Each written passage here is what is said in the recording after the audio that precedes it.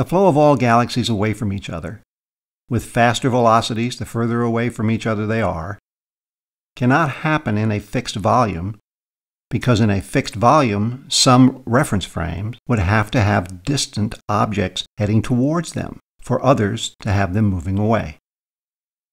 It can only be explained if the space that these galaxies exist in is itself expanding. This is the base assumption for the Big Bang theory. Here's a one-dimensional example to illustrate why this is the case. Consider an 8-meter circle with marks 1 meter apart.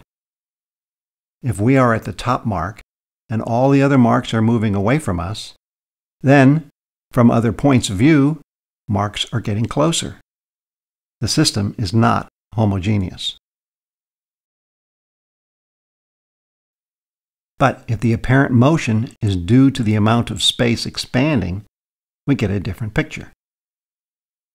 Here, the marks hold their position on the line, but the line grows.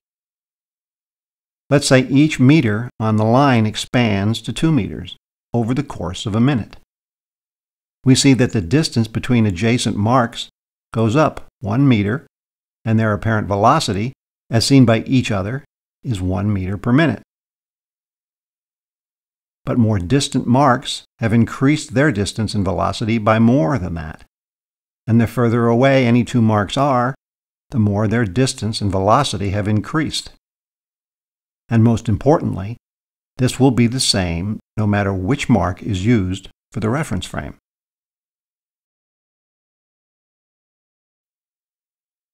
In order to illustrate the point, this example uses an expansion rate that is 74,000 trillion times greater than the actual expansion rate as determined by the Hubble constant.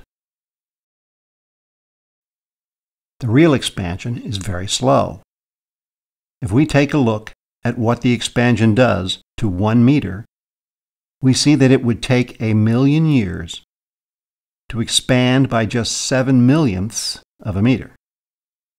That's way too slow to ever notice or even measure in a lab in a lifetime. And it is why it's so easy to overcome it with local gravity out to the Andromeda Galaxy. It should be noted that this expansion of space itself does not pull apart objects that exist in that space.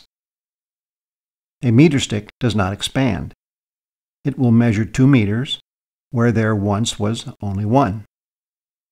That's because the size of the meter stick is determined by the forces that hold it together, and these forces are not changing.